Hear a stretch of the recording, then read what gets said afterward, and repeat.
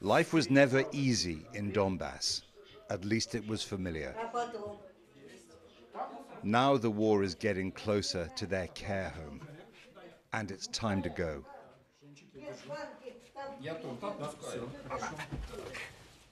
These women have no families to support them.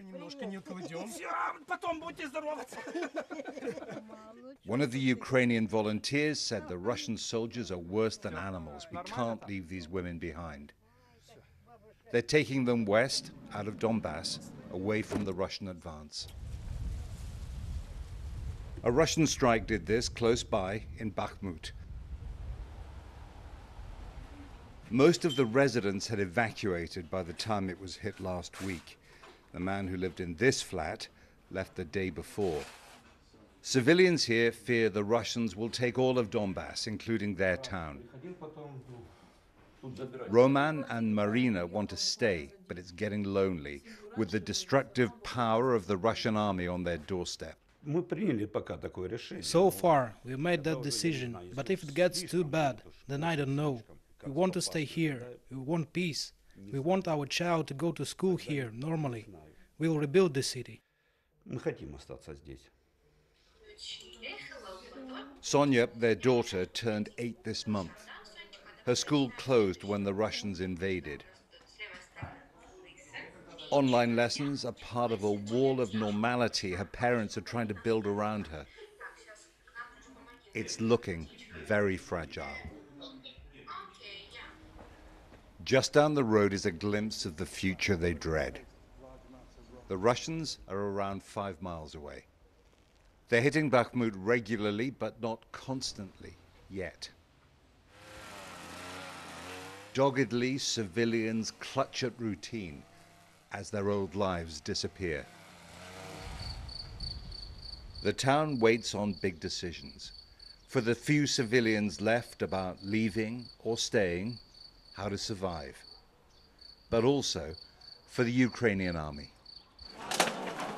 Some powerful American-made howitzers have just arrived, but not enough to stop the Russian advance into Severodonetsk.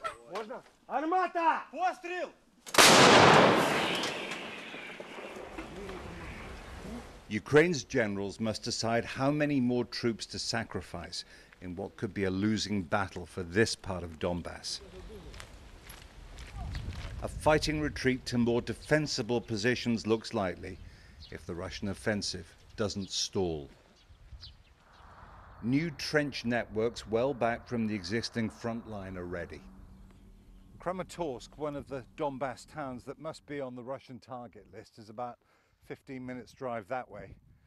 Rest of Ukraine is there. This might all simply be, just in case, a contingency plan, but if the Russians do blast their way through, they're going to need it. Maxim Lutzik's unit was ordered to retreat closer to Bakhmut after weeks of heavy fighting. He's one of thousands of Ukrainian volunteers. All the aircraft bombing. Back in Kyiv, just after the invasion, he signed up with his friend Dmitro. I'm studying economy. And I'm studying biology. The two students fought in the victory in Kyiv.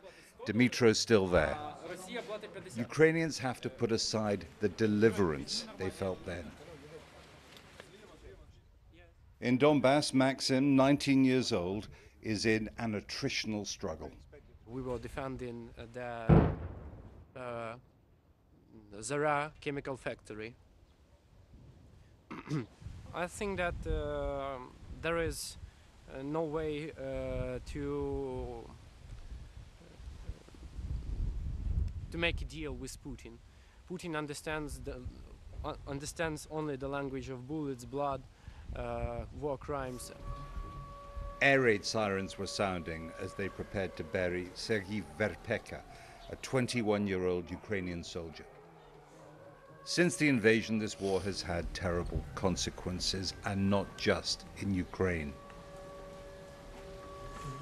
Sergei Verpeka and thousands more Ukrainians and Russians are dead. The killing here has brought the big nuclear-armed powers closer to confrontation than since the height of the Cold War.